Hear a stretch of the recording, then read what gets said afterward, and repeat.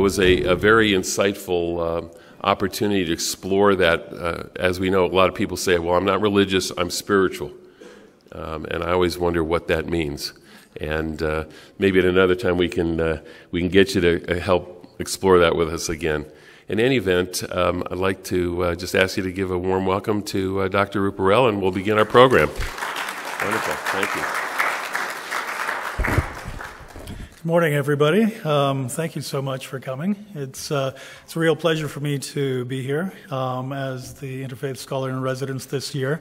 As the Rabbi mentioned, I was very interested in this program when it first started, and grew to, well, as soon as I realized what it was, I thought, gosh, this is probably, one, it's incredibly unique, and two, what an amazing program. We really do owe a debt of gratitude to Lil Faider for having the foresight to get something like this started, and for the synagogue to host it so well over the number of years. To have somebody from another faith, as it were, on staff, spending a year with a congregation is really the ideal, I think, for interfaith dialogue.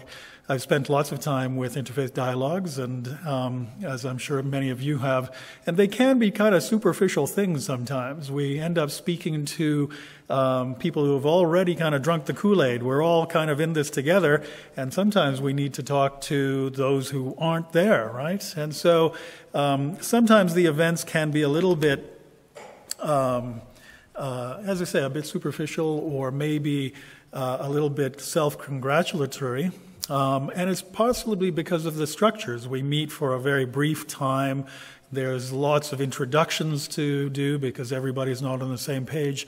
So to have a program where something like this is spread out over a whole year, where people get to know each other and build trust and understand each other in a better way, that's when dialogue can really happen. And that's when we can really start to understand each other in different ways.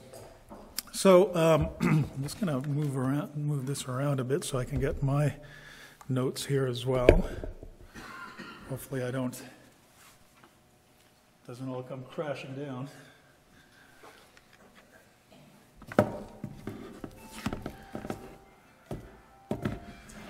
All this technology is great when it works, isn't it?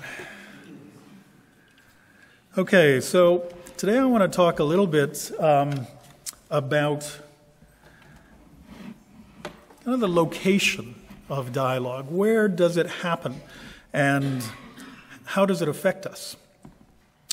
And it will say a little bit about myself, but hopefully not too much. I've already given some indication about where I'm coming from and my biases and presuppositions in the article for the Shofar, and also into the blurb. So I'm not going to talk too much about myself. If you can indulge me right at the end, I'll explain a little bit about how this material has affected me.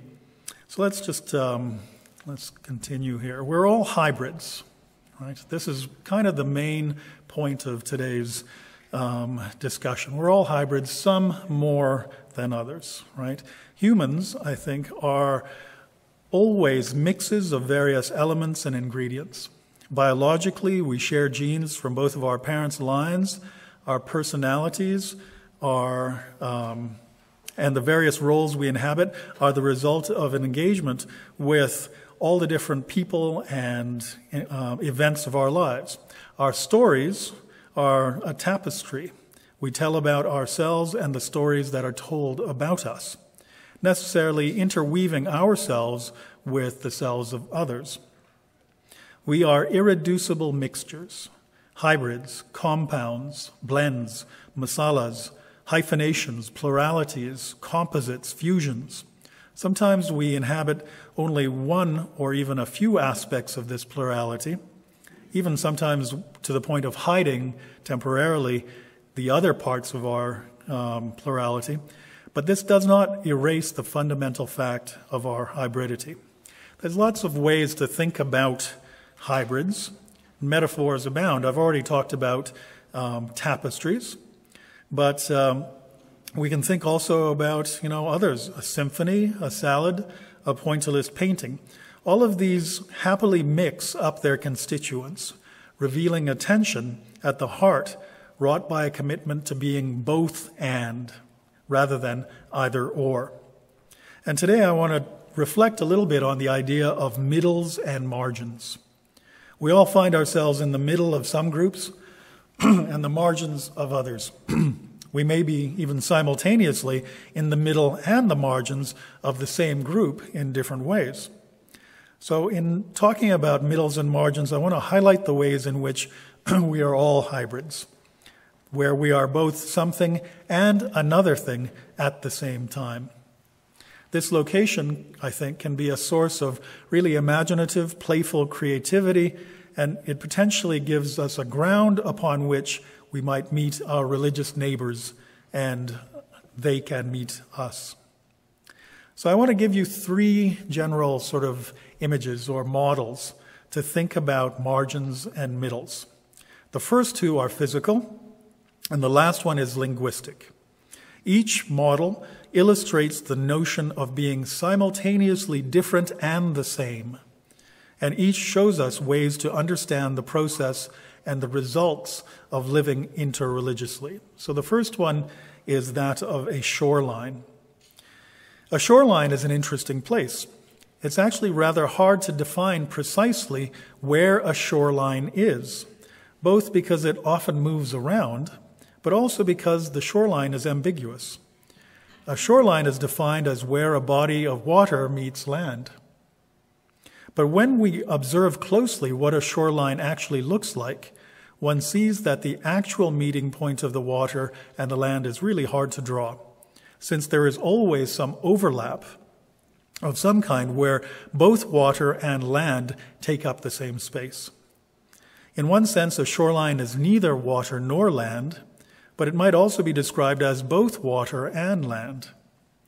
We describe this kind of space as liminal, and scholars have long been interested in this phenomena since lots of interesting things happen in the liminal space. So the liminal marks out the boundaries of an area. It is occupying a space both at or on both sides of a boundary or threshold. Lots of entities can have liminal spaces. Groups, nations, communities, times like eras or epochs, even individuals, all can be said to have a liminal space. In ritual studies, we find that many religious rituals take place in a liminal space. And sometimes these rituals define liminality itself.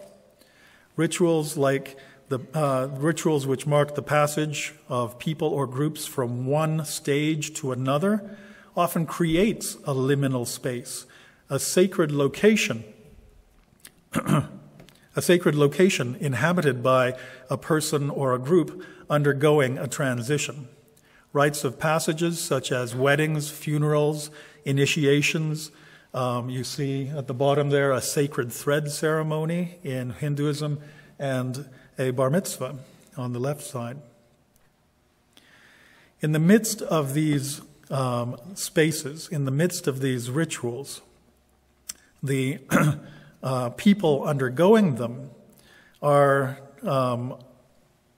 placed in a special location or special space and time. This space and time is particularly productive and unique. In the midst of a bar mitzvah or a sacred thread ceremony, a young man or woman is definitely not on the outside looking in, but rather at the very center of the community. Being on the threshold, however, even when we are surrounded by our friends, we are not completely in, nor are we completely out. At the liminal boundary, we are both in and out of a particular space or stage. We are in process. Being in this unique space, the liminal, affords us a unique perspective. We can see or experience our natures differently, and we can understand our group as a group, or the space as a space.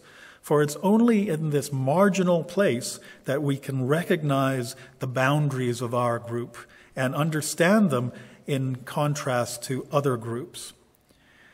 Just as fish do not know the nature of water, we generally cannot truly understand the nature of our own contexts and communities until we engage with these other contexts which are not ours. When we're at the boundaries of our communities and our time periods, only then can we see the shape, their particularities, and their relationships to other spaces and places. And the good thing is that we do so in this liminal space in a relatively safe way, rather than trying to occupy the space of an entirely other group or time period, which may be really kind of impossible. Something utterly different from what we know. The liminal gives us the possibility of experiencing this other space, this other way of being, without really leaving our own. We can occupy both spaces at the same time, and thus we experience authentically what the other, or at least partially what the other has to offer, as it were, while we never stop being ourselves. I'll return to this idea of being an other while remaining oneself a little bit later.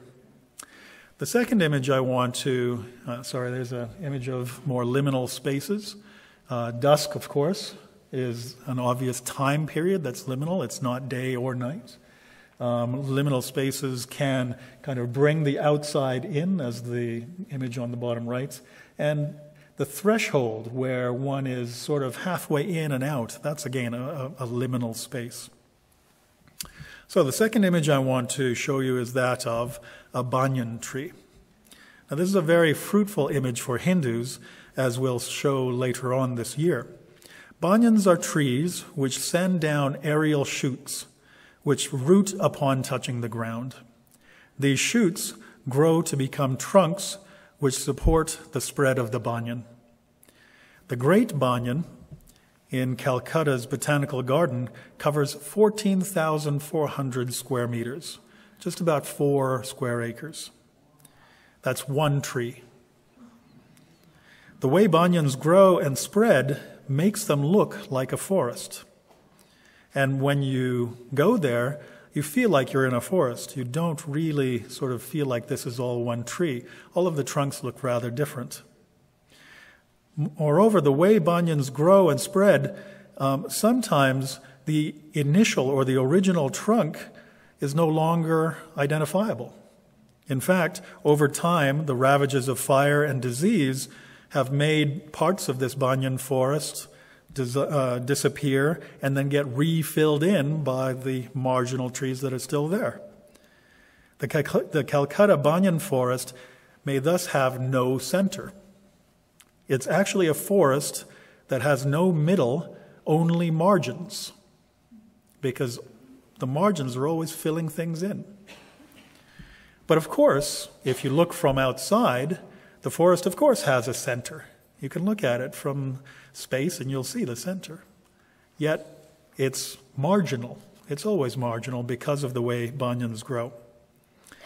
All banyans have multiple trunks, and when they grow to the size of forests, it's difficult to experience them as a single tree, even though that's precisely what they are. This multi-centered nature is also illustrative. While our experience of the forest and trunks shows a great deal of difference, each trunk looks rather individual, particular, and unique, yet they are all connected by the same life sap. Banyans have the ability to take on the shape and form appropriate to their particular locations and environments. Where it's drier, the forest looks different. Where it's wetter, the banyan takes on a different shape as well. They are particular and they are appropriate to their particular location and environment, yet remain part of a larger whole, a longer lifespan or tradition. The banyan trunks thus act as a kind of double agent, both a tree adapted to its place, yet holding a very different interior. Banyans are transplants that never broke their connection from the mother tree. Metaphors are the final image I want to give you. And this is that linguistic model. Now, I apologize, it does get a little bit, abstract here, but I think all of us know what metaphors are and how they work, but we sometimes don't think about them very deeply. Metaphors are figures of speech by which we refer to one thing in terms which evince ideas associated with other things. Right? Metaphors are ways by which we creatively think and speak about something through the lens of another thing, or rather refer to one concept by stretching its connotations to overlap with other concepts. Now, this somewhat abstract way of describing the work of metaphor becomes immediately clear when we consider an example. Take Bob Dylan's "Chaos is My Friend." Here, Dylan refers to chaos in terms which bring to mind various aspects of friendship or friend. The metaphor brings together two hitherto unrelated ideas, and through forcing our minds to resolve this peculiar tension in the metaphor, we elicit a new, more friendly association to the idea of chaos, and vice versa. We also understand friendship in a slightly more chaotic way. The metaphor makes us see chaos as something more familiar and trusted, something with which we have a history, a friend. And the twist goes both ways. This metaphor makes friends become slightly more unpredictable and quixotic, inviting us to live less deterministically. Thus, a metaphor refers to one thing in terms and associations which are pulled from another thing. Each pole of the metaphor, each idea of the metaphor is kind of re-described through the lens of the other pole. Thus, Groucho Marx's wry metaphor, "a hospital bed is a parked taxi with the meter running," well describes the resigned anxiety we sometimes feel when we're stuck in a hospital bed. But by the same token, we may now feel like an immobilized patient next time we are stuck in a taxi in the middle of a traffic jam. So metaphors act by forcing us to mutually re-describe their terms. By doing so, each term's associated commonplaces, their connotations, are stretched towards the other, creating an overlap in the space between them. This is the liminal space that interests me, and which, I suggest, might help us to think about our engagement with religious others. So sorry about this. It's kind of an odd sort of diagram. You've got chaos and friendship, two different ideas, and in a metaphor, those two ideas are brought together and they kind of interact in a kind of tension with each other. And out of that tension is born the metaphor, chaos is a friend of mine. There's lots of history about how it is that human beings come up with these metaphors. Aristotle thought it was a sign of genius to come up with great metaphors. But more recently, scholars tend to think that metaphors are actually reflective of the way our brains are structured, the way in which we learn anything. It doesn't require genius to come up with metaphors. We do this all the time. To understand something new, we stretch what we know to try to encompass that new thing, that new data. And by doing so, that new data exerts an influence on what we know. It kind of changes the map of our minds. And at the same time, our map has now incorporated new information. And that new information, that new data, is now understood through the tool of that map. So we don't have to be geniuses, we just have to be aware of the metaphors that we use all the time. In fact, a lot of our language is littered with dead metaphors. If I can point it out, or the things that you're sitting on, chairs, have legs, right? But chairs don't have legs. Legs belong to, animals and humans, right? But we've called those things chair legs for so long that we don't kind of see the tension there anymore. These are called dead metaphors, and that's how we think. That's how we sort of bring together new ideas And as you, I'm sure, can start to think about, these dead metaphors, not only are have lost their kind of ability to shock us, but they actually still have retained their ability to shape our thinking. When you think about, for instance, the body as a machine, a finely tuned athletic machine, right? Well, that's a metaphor, right? And if you think about bodies as mechanisms, it's going to affect the way you treat disease and health. If you think about bodies not as mechanisms, but as, organisms or something else, maybe even social constructs, right? Then you're going to think about health rather differently. So metaphors have this amazing ability to kind of hide themselves in our language, yet at the same time shape the way we think about things. So, before I delve into what this liminal space entails, I should be clear to say that these overlaps created by metaphors, while they are real, they're overlapping positions, they are not, they're evanescent. They're not eternal.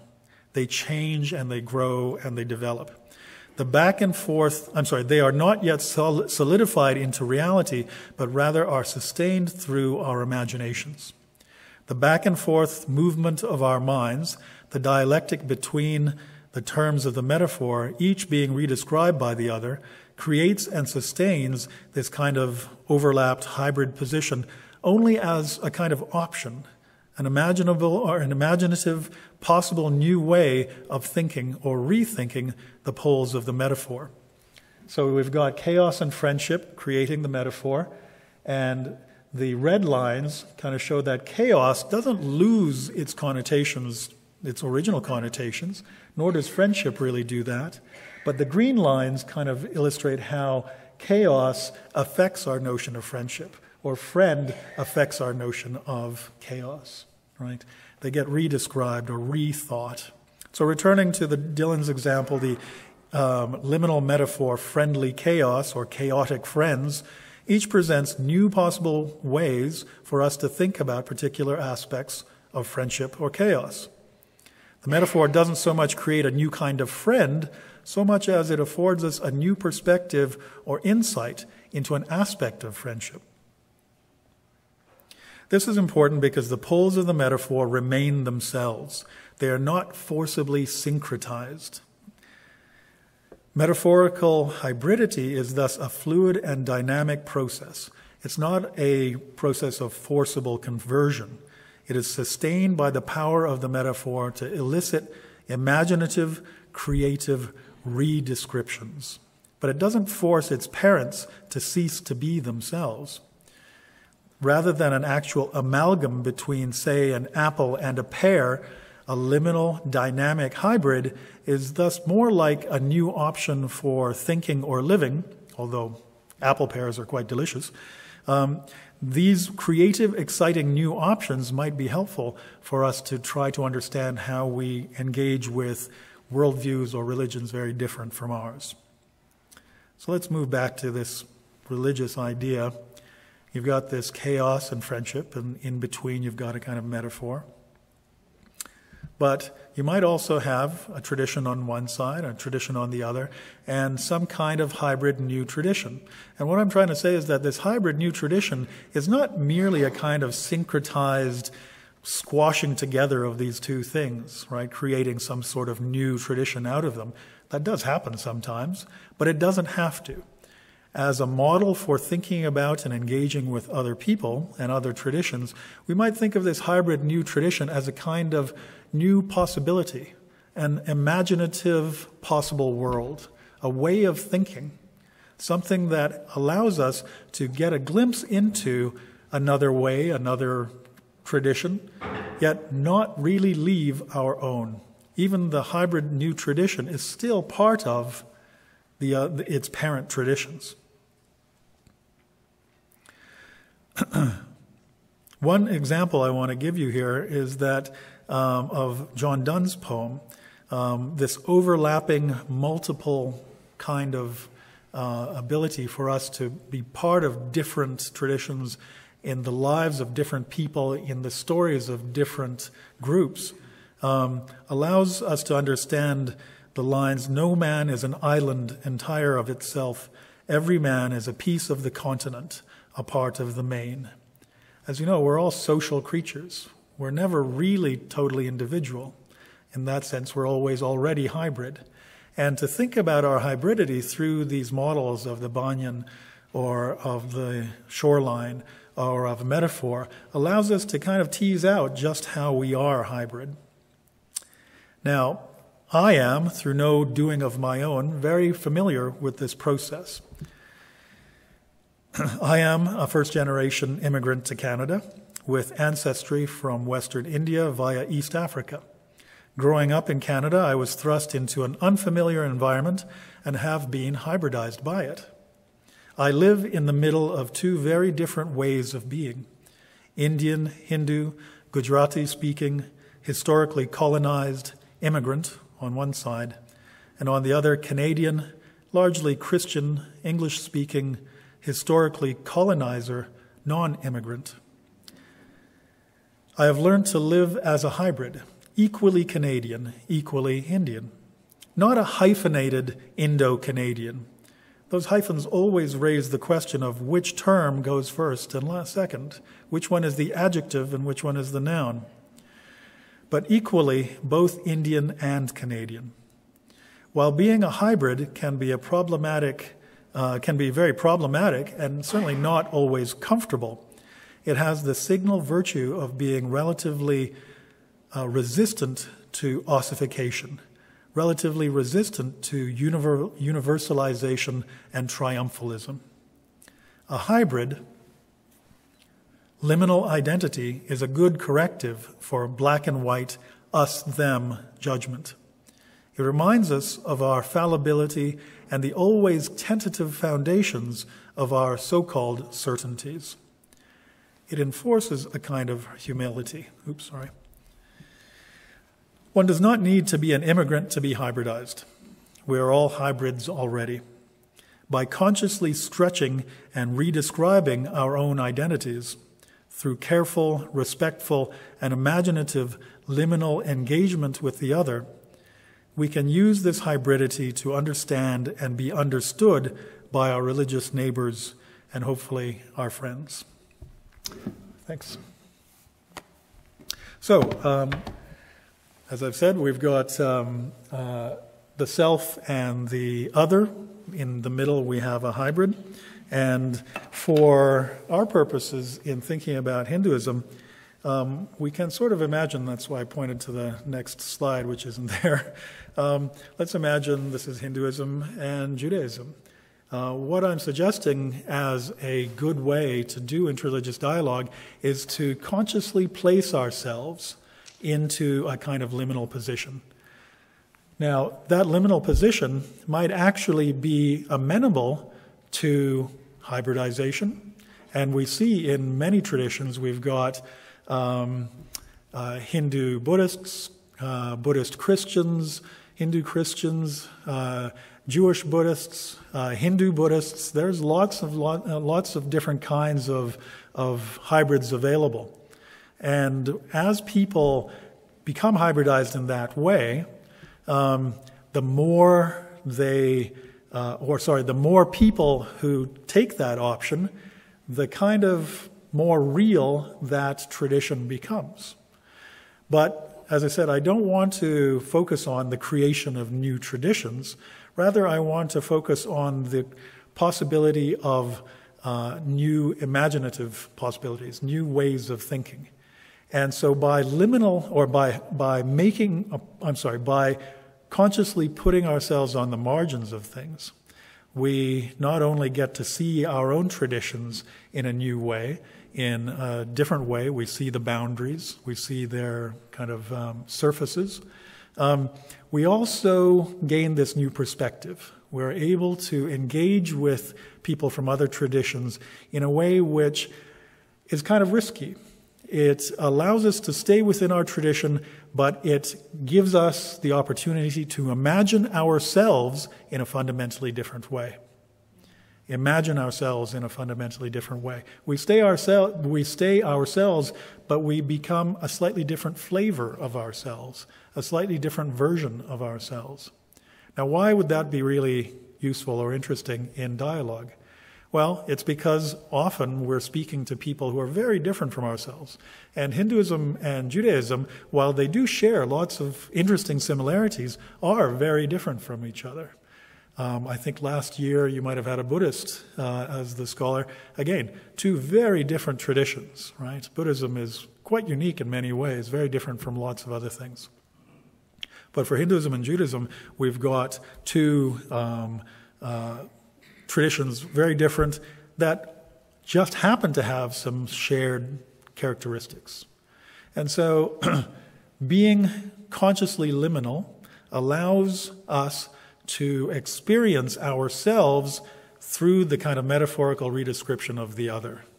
We then see the world differently. We become renewed in our own tradition. It doesn't mean that you have to be a Hindu Jew or a Jewish Hindu. You can just see the traditions slightly differently. So I hope that allays any fears of syncretism. That's usually the that's usually the worry that people bring about in this context, in this issue. You don't really lose yourself. You kind of become a different option, a different version of yourself. And to finish, I want to give you a slightly challenging possibility. Now, if you can become a slightly different version of yourself, not only are you giving yourself a kind of new opportunity, but your life and your identity is always public. It's always something that other people can see, and other people might actually recognize something in this new identity that is attractive to them. Now, I think this might give us a way for us to speak to people who are not here. As I said earlier, lots of interreligious dialogues are characterized by everybody is already, positive towards this stuff. They want to learn. They want to, maybe gain wisdom from other traditions. They're already it's kind of like preaching to the choir, right? It's already there. So the really important part of interreligious dialogue is to try to reach out to those people who aren't here, who actually may be reluctant to even consider this sort of thing. Now, let's imagine that those people are not only reluctant, they're consciously antipathetic to anything like this. They don't like us. They might actually want to harm us. How is it in our day and age that religions might form a bridge to speak to the terrorist? How is it that interreligious dialogue might be used to give us tools to speak to those people who aren't here, who don't want to be here, and wish to do us harm? That's the really important question for today. It's really nice to be among people who are of a similar mind, but if we're going to move forward in society, we need to speak to people who are very different and are really kind of angry with us. So here's one way I think we might do this, and it is risky and it's somewhat radical. Why don't we try to understand the traditions of those people who are outside, who don't want to be here, who wish to harm us? And if we are brave enough, could we imagine ourselves being somewhat affected or hybridized by those traditions? Now, of course, they're not here to dialogue with us and give us their kind of authentic view. So we have to do the job. We have to do the homework to try to understand their tradition and their history and their identities as well as we can. And if we can do that, then again, we might be able to see ourselves through their eyes. We might be able to see ourselves and the world through a perspective that for many of us seems abhorrent. If we don't do this, what do we have left? If we don't do this, surely it's always kind of a confrontation. and any kinds of agreement are always really, really hard won.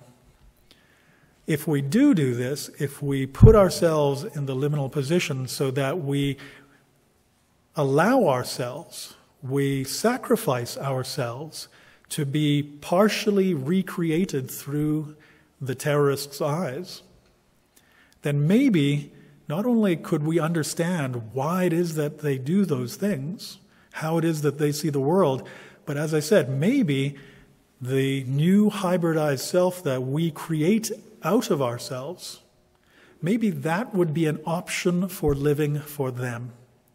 Because if it's a true hybrid, we now become a kind of version of them.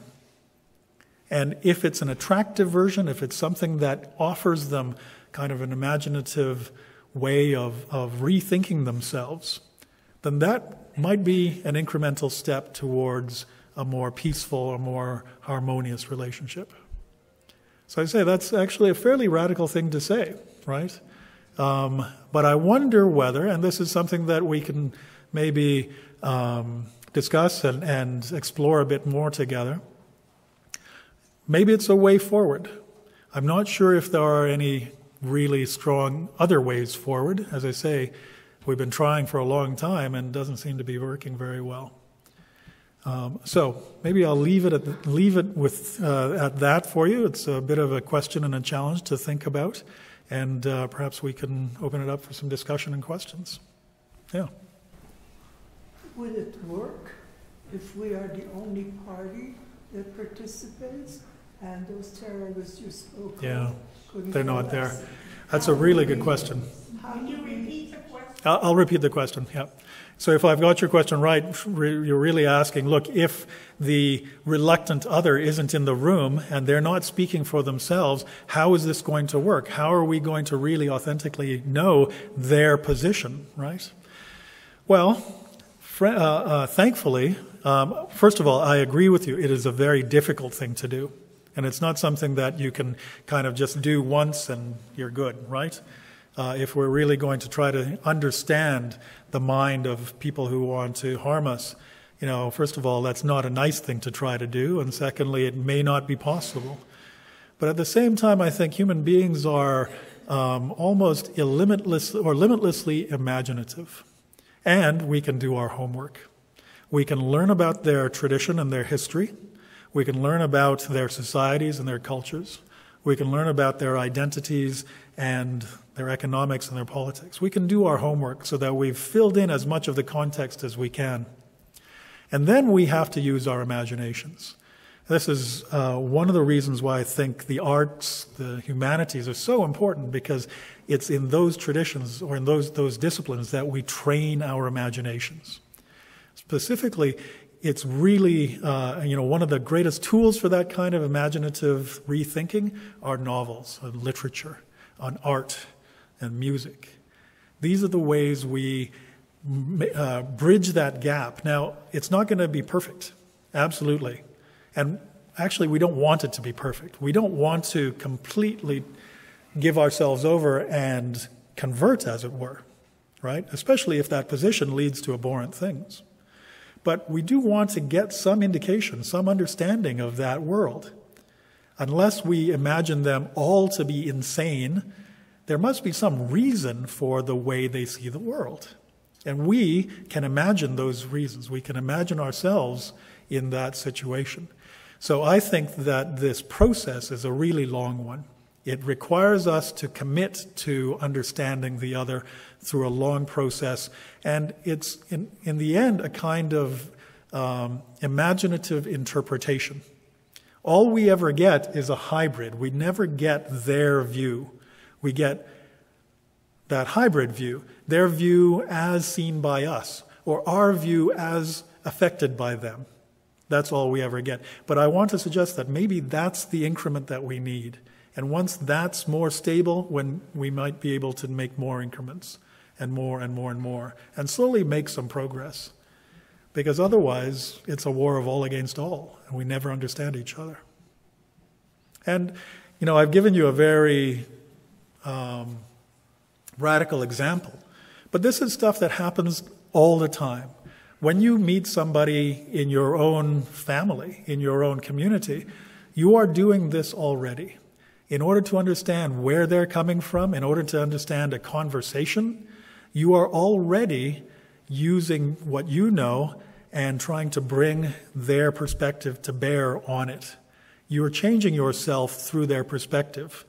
And as you understand them, you create a kind of option for them to understand themselves through the relationship with you. This happens all the time. We're doing it all the time. So in your introduction of your background, you alluded to your own kind of hybrid nature, and I'd submit that's extremely widespread, almost universal. Absolutely. So in alluding to the Canadian aspect, you mentioned that it's kind of Christian.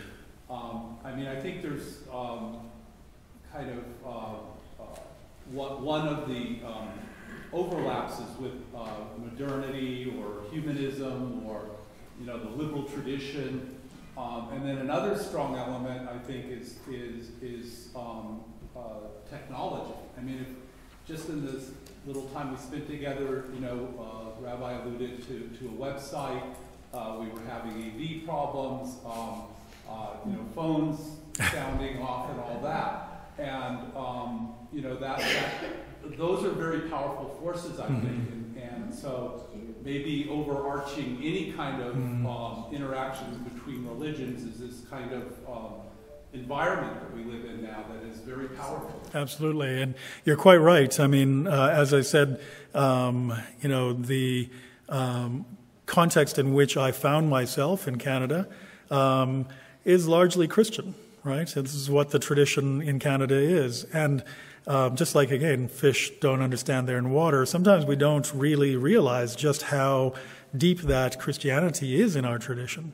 So, again, to become kind of liminal, trying to be on the margins of something, sometimes that helps us to sort of see those underlying forces, those Christian presuppositions and categories that we habitually use. We then know when we are not using them and when we are using them, when we are within our own tradition or when we are swimming in the broader stream. And that broader stream, as you mentioned, has lots of other factors. So technology, economics, politics, all these sorts of things, you're quite right, they affect all of the ways in which these religions and engagements take place. But I want to propose to you something else. The idea of the secular sometimes is thought to be a kind of overarching umbrella, right? And all the religions are dealing within that traditions, within this secular sort of space. And that's one way to think about secularity.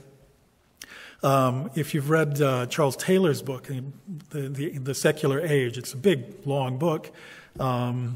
If you really want to just get to the crux of it, it's just the last few chapters that are really important. The rest is a lot of history. It's very important and interesting. But his thesis in that book is that the image of the secular umbrella under which all of these different traditions vie and compete with each other, that's one way of thinking about it. And it may not be the best way of thinking about the secular. What if we imagined the Venn diagram to include all of the traditions that we see, religious and non-religious? That overlap, that connection, the overlap of all of them might be better thought to be the secular space, right? Because the idea of a secular umbrella makes us think that it's neutral, but it's clearly not neutral. The secular space in Canada is largely embedded or imbued with Christianity. And as I say, it's hidden most of the time through all kinds of dead metaphors and categories that we habitually use.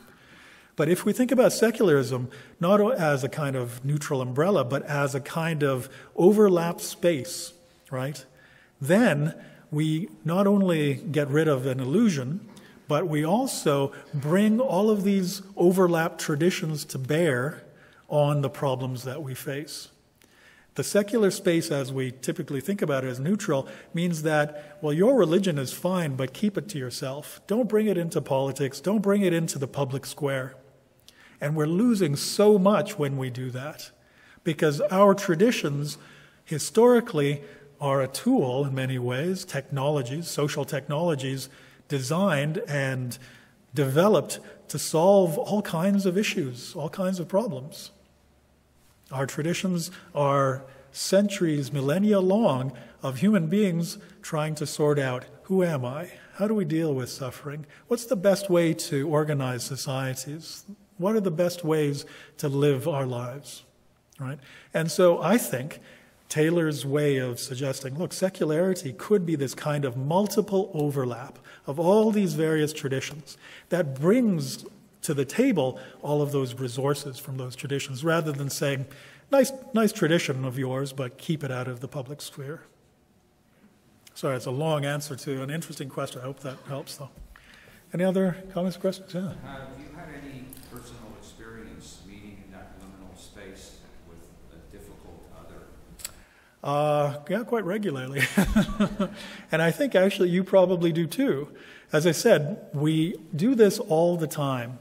And it's not necessarily, me talking to, a terrorist who wants to, get rid of us.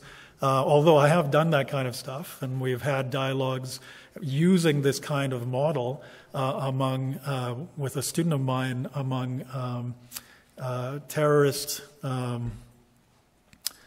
criminals in maximum security prisons in Britain. And so he and I have been working to try to operationalize some of this stuff. So we have done this. But I do it all the time with my wife. I have to constantly re-understand her, right? And in order to do so, I've got to imagine myself in her shoes. I have to do this with my children. I have to do this with my students. I'm constantly trying to imagine myself in their worlds. And of course, I don't fully understand that, right? But it's an ongoing process, an ongoing dialogue, right? And if those of you who do have partners, you know what this ongoing dialogue and this ongoing process is like. We regularly make mistakes. And even when we think we've totally understood them, they're still surprising us. So we are constantly liminalizing ourselves in order to understand those who are even closest to us. So I think most of us probably experience that. My question really was the operational one, and speaking to the terrorists. Yeah. You've got those people in a special place, and that's why you have access to them. The difficulty is when they're not in that. That's right. That's right. So coming back to the question, so the question was, how do you get to those really extreme examples? How do you talk to that? Well, we've got a bunch of prisoners that we can speak to, their captive audience. But what about those people who aren't there? Well, technology is actually quite helpful in this case, right? Because interestingly, those people are not secret about what they believe. So there's all kinds of literature, all kinds of stuff on the web. We can constantly be engaging with that aspect of things. And I do consult with some security issues for governments and for municipalities. And so when we operationalize with them, what we try to do is we do a form of, we start with kind of a form of anthropology. We try to be observers and then participant observers in those communities. And when we've gained some trust, and some long story really about how we operationalize this stuff, when we've gained a little bit of a foothold, then there is a kind of process that we try to introduce. And it really relies on this kind of imaginative power of metaphor. Is it André Breton, a Dadaist painter in the early part of the 20th century, said that it is by the power of images that real revolutions are made. And we try to incorporate or introduce metaphorical images. And when we can at least hope that real revolutions in thinking can be made. So we have a process and some programs about training people's imaginations, and we use metaphor a lot. We use story a lot.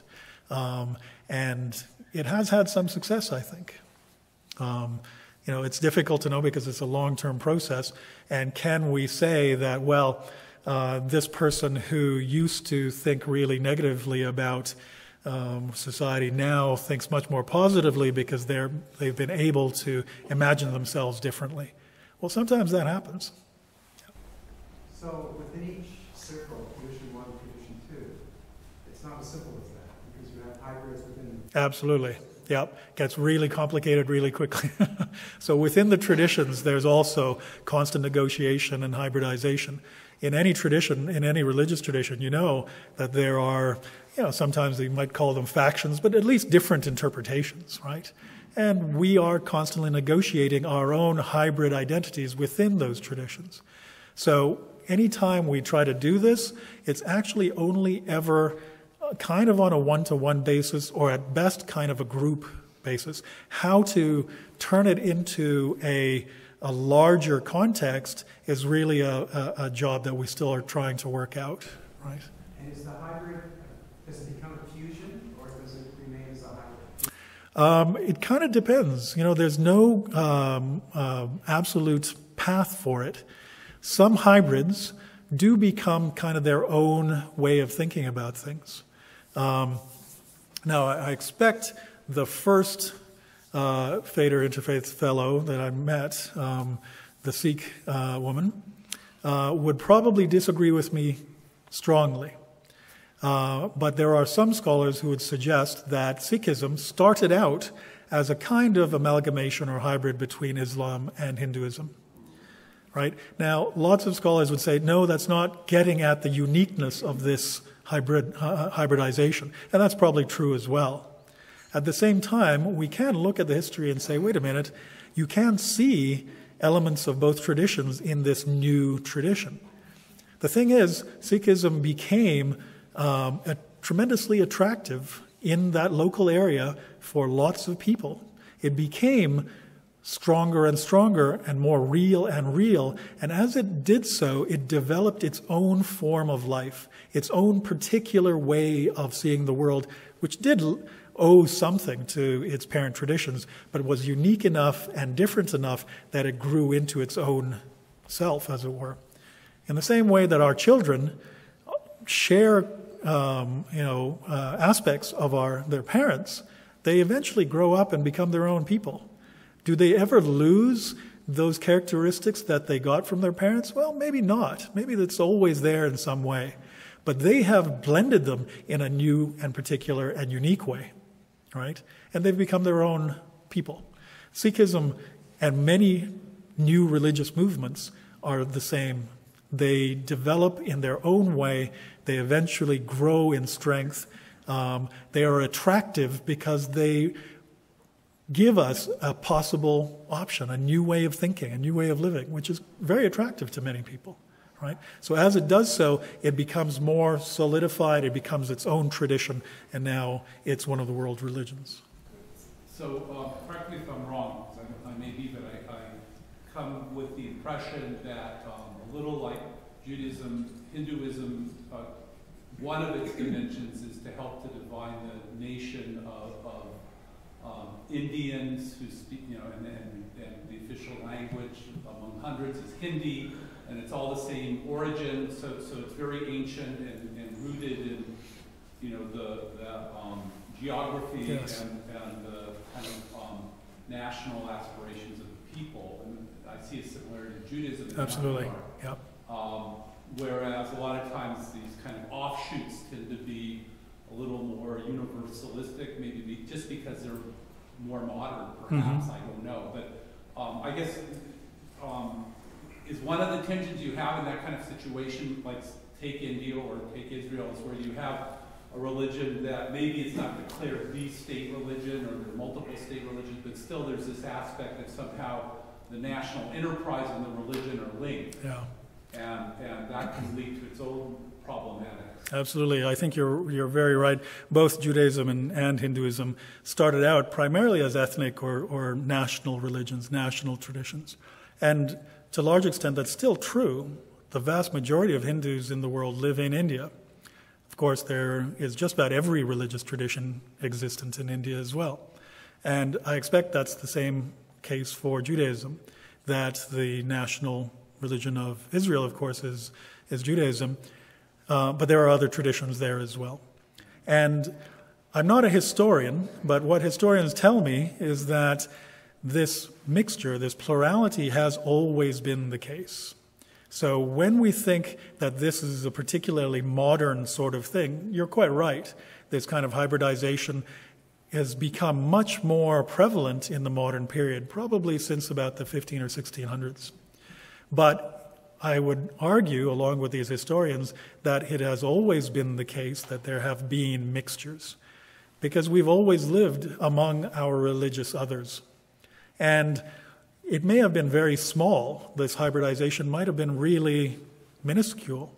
But I think by just looking at the logic of it, it's reasonable to think that even thousands of years ago, there were hybrids. There may have been only a few. And they have to negotiate their identity in among the vast majority. And sometimes they were going to be hiding their identities in the vast majority, right? Again, I'm very, looking forward and, hopeful to learn more about Judaism and Jewish history. One of the things that I understand a little bit about is the history of Jews in Europe who had to hide their identities and become, in some ways, at least on the surface, hybridized in some way. They may have had to play a part, but I'm curious about their identities. Did playing a part affect who they were inside? Or was it always really separate? Did they always just have a mask and then at home they were completely themselves? Or did wearing that mask affect their version of their own tradition? Right? I'd be curious to know if there's literature about that, and because I think that identity, the roles we play, really do affect how we see ourselves. If the role I'm playing now, is of a scholar or a speaker or whatever, not an expert, but somebody who's thinking about these things. That's a role that I've played for a long time in various contexts, and of course it's kind of how I identify myself to some extent, in the same way that we identify ourselves as fathers or mothers or sisters, brothers, whatever. All the roles that we play are part of our identities, right? And so, again, all of that is to say that it's not necessarily a really modern phenomenon. I think it's a human phenomenon. We've just become, it's become greater due to globalism. It's become greater due to communications. We know more about it, that kind of stuff. But I think it's always been happening. Yeah. I got distracted by your chaos and friendship thing. I'm just going to leave that alone for now. There's different ideas about that. But in terms of what the diagram and tradition 1 and tradition 2 and the hybrid tradition, there's a bedrock to that's assumed that doesn't exist, and it's a precondition for that to occur. And what that is mutual respect. Yeah.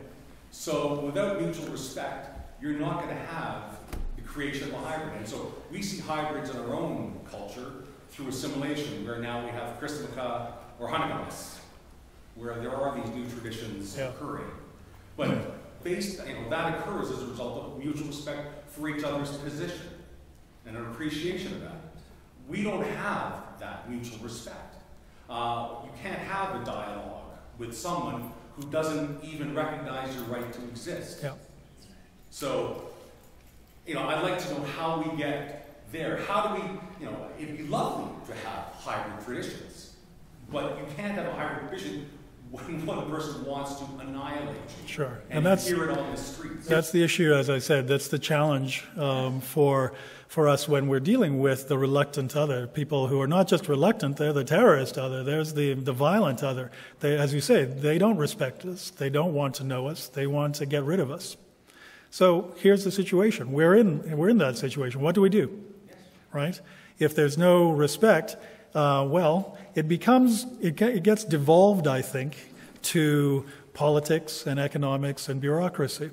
our engagement with those people. Either we just turn our backs and we never engage, but that's not really possible in this world, especially with bad actors. We have to engage with them because they're forcing themselves on us. So how do we do that? Well, as I say, it tends to devolve to politics, economics, power, those kinds of things. And, the question is, how's that been going for us, right? It's been going on for a long time, that way of dealing with these other people, other traditions and cultures. It hasn't been working out perfectly. It has had some good things, right? It's not as though it's a complete failure. But we still get to the situation where in order to make some incremental movement towards something better, somebody's going to have to take the first step. And my suggestion is that as people of goodwill, as people who want to see peace, as people who want harmony and understanding, it might require a sacrifice on our part to move towards them when they don't want anything to do with us. Now, I think that's actually not something that requires heroism. It's not something that only, Gandhi and saints can do, the rabbis of old. That's not true. I think it's something that we're all asked to do by the traditions themselves. We are supposed to sacrifice ourselves for the sake of the other. And in religious traditions, we see this all the time. Even in secular philosophy, there are strains of thought and argument that suggest in order to avoid holocausts, in order to avoid genocides, the people who are remaining have to move and sacrifice themselves for the sake of the other. One of my favorite philosophers is Emmanuel Levinas, a Jewish philosopher and a survivor. And not using any traditional religious sources, his argument is that in ethics we have a non-reciprocal responsibility.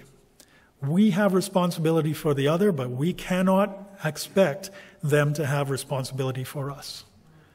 If we don't do that, then it always becomes transactional. And what he's trying to do is say we have to live in a non-transactional way. Just as God gives us as much of the blessings and grace in a non-transactional way, we can never hope to repay God. So the traditions themselves show this. We see it in Hinduism, Judaism, Buddhism. All of the traditions that I've studied have this idea. So it's a sacrifice. And in Christianity, at least, the term that's used is called kenosis. It literally means self-emptying. And I just came across the Hebrew term, I think this is right, tell me if I'm wrong, simsum? That's simsum. This is the space that God opens up in himself for the sake of creation. Is that fair? It's a contraction. Contraction, yeah. So it's a kind of, sorry? So the expansion. And contraction. So the idea is that for us to exist, for creation to be there, God had to sacrifice some of himself or herself. God had to contract God's own being. So I think I see similar ideas in other traditions. Levinas gives us a rather other reason, a secular argument for this. We don't have to be religious in order to follow his argument. So I don't think I've satisfied your question. I don't know that, there aren't enough of us to sacrifice. And I don't think there's going to be any reciprocity. I think ultimately what's going to happen is, as we move closer and closer to trying and loving those who hate us, there'll be none of us left. And we don't have the numbers physically to make that kind of sacrifice. And, or let's say, it will take too long. It is a long process, yeah, it may well. But I'm totally open to other options. I'm not sure if I've got a response or an answer to this. Here's just one way of thinking about it. And it might give us that tiny increment and another tiny increment. And it might take too long. And it might not be terribly helpful or possible. But as I say, it's, I think, a better option than a war of all against all. in which we battle this out in the realms of power and politics and economics, because that just doesn't seem to be working for us. You had a point, and then Shell. Well, yeah, I mean, I'm not sure this is responsive, but I'm not, I think you can kind of have a consciousness of the other and try to understand more that other tradition and how things fit in and how there's been ebbs and flows in that other tradition. There are times that were more tolerant and times that are less tolerant and things like that. And I think that if anything, that should be empowering and not, doesn't mean that you have to be submissive or resign yourself to basically being overrun or you can fight back where necessary. But I don't think that just reacting by kind of retreating to your own tradition or what you view as the purity of your tradition and having like a stark alterity of them and us will lead to that resolution. One thing we can say about sacrifice, it may end up requiring physical sacrifice, but the first sacrifice and the one I'm asking for is a sacrifice of our ideas, sacrifice of our certainties, a sacrifice of our imaginations. We can at least think differently, right? And that might help, at least as a first step.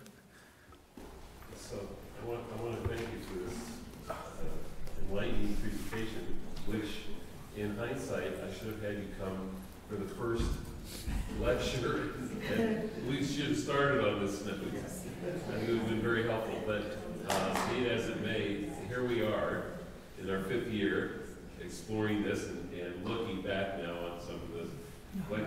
What strikes me are several things. First of all, to address the point that was just being talked about, I think there's interim stages.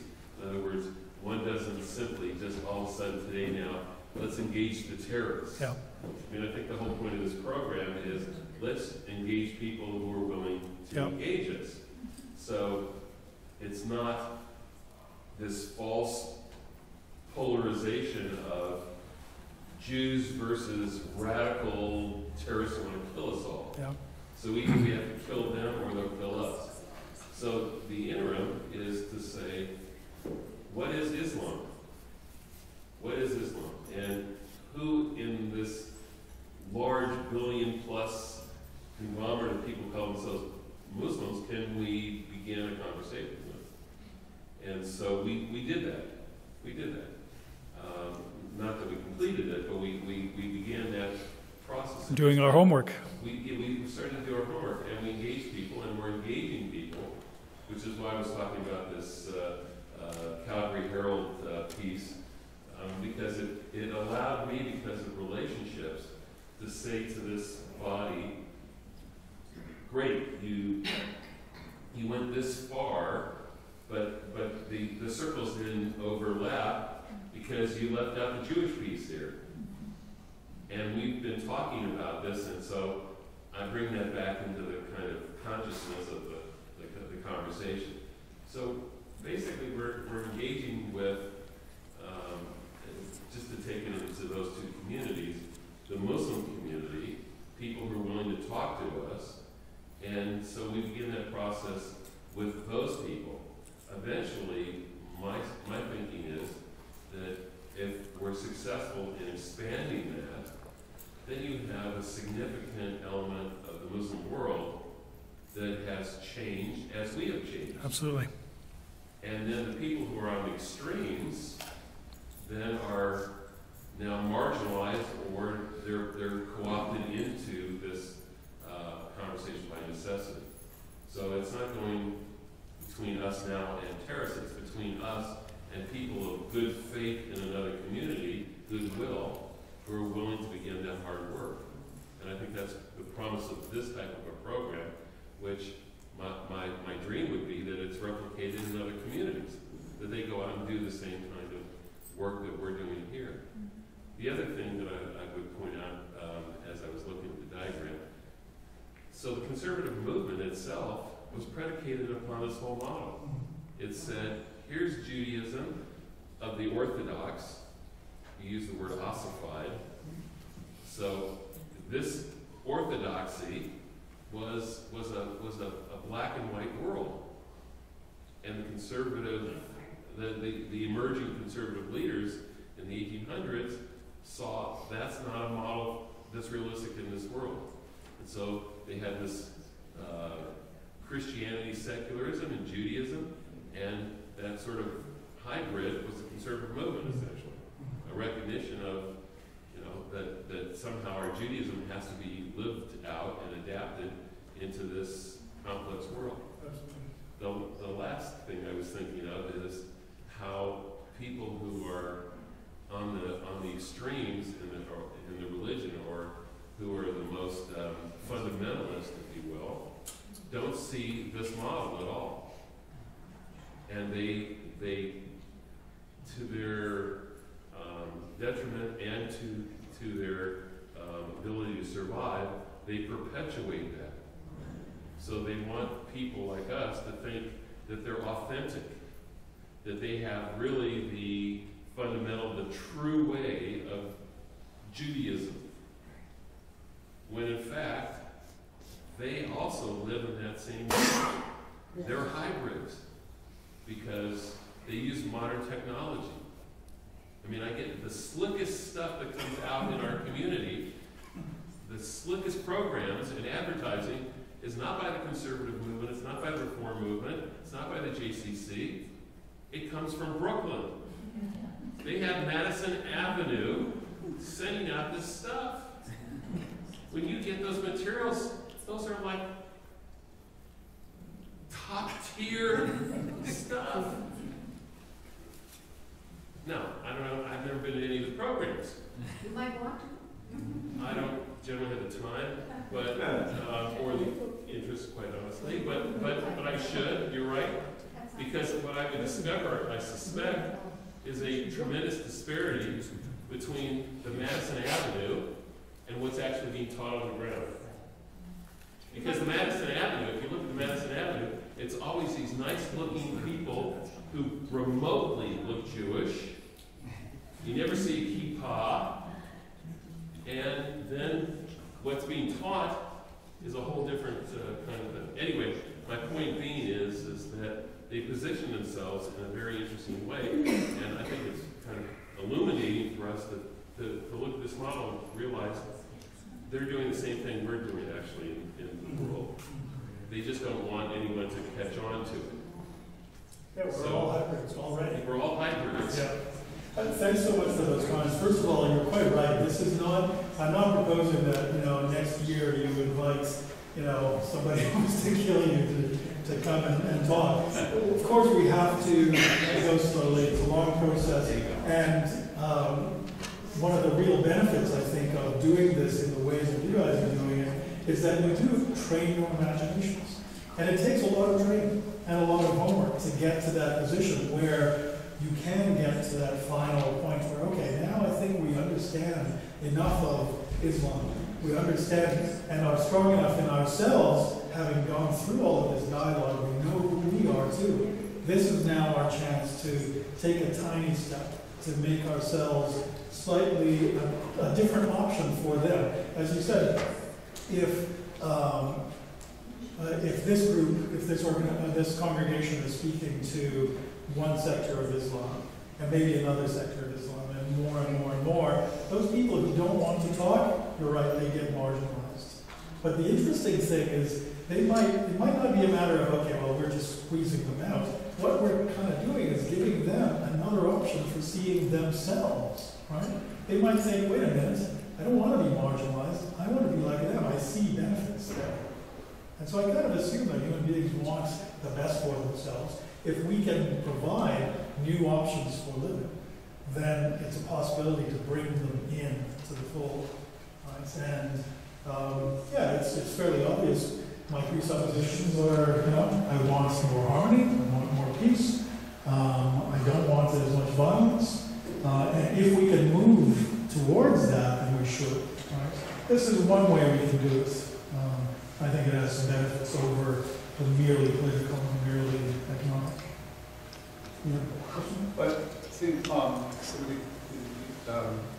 somebody mentioned the thought that So we'll dialogue with people who are willing to dialogue with us, and then also maybe we can even learn about extremes, because there are more and more people who have become disaffected with the extreme, but we're on the inside. So, you know, there are ex-neo-Nazis who speak on the topic, and ex-ISIS people and things like that. And they may have insights, I don't know, into what kind of goes into The that. people we talk to in prisons are very much like that. So I'll give you an example of this. So as a result of this Jewish-Muslim dialogue that we've had among clergy and imams for over 2 years, we finally got to a very interesting development. So we never talked about the Middle East, talked about all sorts of other things, developed friendships, we could laugh, we could talk about various things. And then a couple of us rabbis were invited to participate in the Al-Quds rally. Now I thought that was incredibly naive and borderline humorous, in the sense that had they really understood what they were asking of us, they would never have even sent the email. You said it wrong, they need to stop me. Yeah, well, okay. So here's the point. So in the ensuing responses, what became clear is they disassociated the couple of us rabbis from being Zionists. So the rally was against Zionism, pro-Palestinian against Zionism. So I said, this would be a great topic for our next meeting. So at the next meeting, we talked about Zionism. So we asked them, what do you understand Zionism to be? And then we shared what we thought Zionism was. But it was done without any defensive posture. Nobody took up any official positions. There was no exaggerated volume in our voices or anything else. It was a very civil and conversation in which people actually listened to each other. And the result was, they now understood how we understood Zionism and why their assumption that we weren't Zionists, we were just their Jewish brothers and sisters, was inaccurate. But they also, one of the imams said to me, well, how do I voice my opposition to the Netanyahu government without using all the Zionist rhetoric and so forth? Sorry, how he should? How he could, yeah, how he should do that. Given the fact that now what I was communicating to him about Zionism was not a way to express himself. So my response was, well, you do it the same way I do it. You just say, I'm against this policy, or I disagree with this position, or so forth. You don't undermine the entire legitimacy of the Jewish state and the Jewish people in the process. So, any event, that was forward progress. That doesn't come when you stand across the street from someone with a sign and yell at them. I'm not saying there's not times when that's not appropriate, but what I'm saying is that will never move the ball anywhere, and it won't engage people in that kind of conversation in which, you know, ultimately you can see your way clear to a new path. You know? So there's some benefits of this. We're not talking with people who are extremists. We're talking about people who lead their communities, everyday life, just as rabbis do in the Jewish community. So these models, I think, are really quite productive and have some possibilities here. The reason I brought up a fairly extreme example is because it helps us to isolate some of the presuppositions that are hidden. When we don't talk to people, or when we don't think through these extremes, we don't necessarily see all of the features of the way we already think and the way we can think. So you might consider it purely as a thought experiment, right? Rather than a call to arms or a call to dialogue. It might simply be as a thought experiment to think about how it is that we understand how we interpret the other. I'm sure the rabbi would be surprised that, and I agree with him in the sense that, we're not going to make any progress with the extremists. It will never happen. It's impossible. but we are too few in number. We need to build bridges with those who do respect us, with those who will listen to us, with those who will try and understand us. And it is through them, they will be the conduits of the message that we need to get across, because they will shoot the messenger if it is us. So we certainly need allies. Absolutely. Absolutely. But and this is a method to do that. That's right. That's exactly what I was going to suggest, is that's the dialogue that we're trying to have, as the rabbi suggested, we might be able to change the center's mind in certain ways so that within that group, the margins see the center differently and maybe see specifically on Zionism. It's a great example. If the center understands Zionism differently, then the margins are going to see their own brothers and sisters thinking differently. And that might be a way that this kind of dialogue affects the extreme. Yeah, I think for those of us who kind of live in the hybrid space where I'll call it just modernity is kind of part of the equivalent. I've probably seen like 2 or 3 Indian American films on the son who won't marry the Indian girl, wants to marry, you know, a blonde goddess or something like that, which is, you know, that could just, you could just as easily see a Jewish, you know, movie on exactly the same topic. And I think probably the kind of, you know, living in the modern world and the dynamics the challenges that presents in trying to maintain any kind of religious identity is something that is probably shared to a much higher extent than, you know, we maybe realize. I agree. I've got one other example and then we'll thank you, wrap up today. So the Jewish Muslim example isn't the only one. As an example, we had Casey Eagle speaker here, and we were talking about native spirituality. A lot of that comes out of their relationship to the earth, to the land.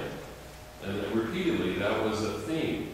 So, not this year, but next year, because we're going to be using all of our Sukkot for a big Sukkot festival out here. But the following year, we're developing a program at St. Mary's where we're going to put a sukkah out and next to a teepee.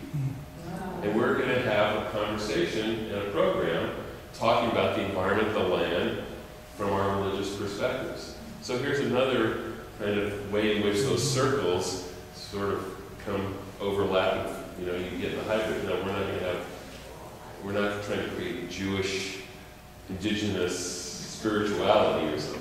No. But again, it allows us to think or to see how other people think, which influences us in turn about how we think. And so there's innumerable ways to do that with imagination and a little bit of creativity. I think ritual and art and literature, all of those things, sometimes are the best ways we can actually kind of engage in this dialogue. It's not this, right? Any last questions? It's not a question, it's a statement. Sitting here in the beautiful synagogue and having a wonderful speaker come in the faith and teaching and things, I am sitting here and saying that 2 things. One, all we are is a field of possibilities beyond our religious beliefs and our traditions, and however and wherever we were born. For whatever reason that may not be explained as to why I'm really sitting here, that the reality that we really have is way different than the reality we think we have. And to know that in every breath there is a possibility for something wonderful or whatever is going on. And one thing that I know we will get to later on, but I can't help but think of what's happened in my own life as a child of survivors of the Holocaust, as a teacher, as an artist, as a woman of many different disciplines. But what happened in my life when synchronicity brought me together with Swami Vivekananda back in the 90s.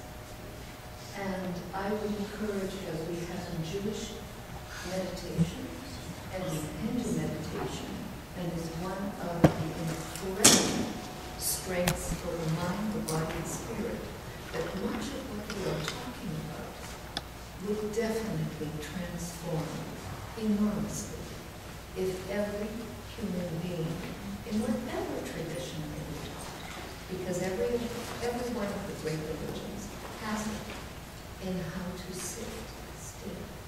Because when we pray, we talk to the divine, but when we meditate, the divine in nature talks to us. We make space, as we were speaking of Sim Sum, and that's all. Thank you. Wonderful. So we continue on the schedule. If I may just take a quick peek. So we're going to invite you. One of the nice things, of course, about the Scholar in Residence program is that we try to reach all the different demographics in the congregation. So Dr. Ruberell is going to have an opportunity to meet our bar mitzvah kids, and if he survives that, we'll continue on with a series of lectures. I'm not sure where we are with the Diwali festival yet. I still haven't. Okay, we're working on that one, but we're going to start a series of lectures. So please put the dates in November on your calendar, and then we start with specific learning about Hinduism on October the 22nd. Hinduism 101 Pass Through the Four. So please mark all these dates on your calendar, and look forward to seeing you continue with our studies. Thanks. Have a great day, everyone.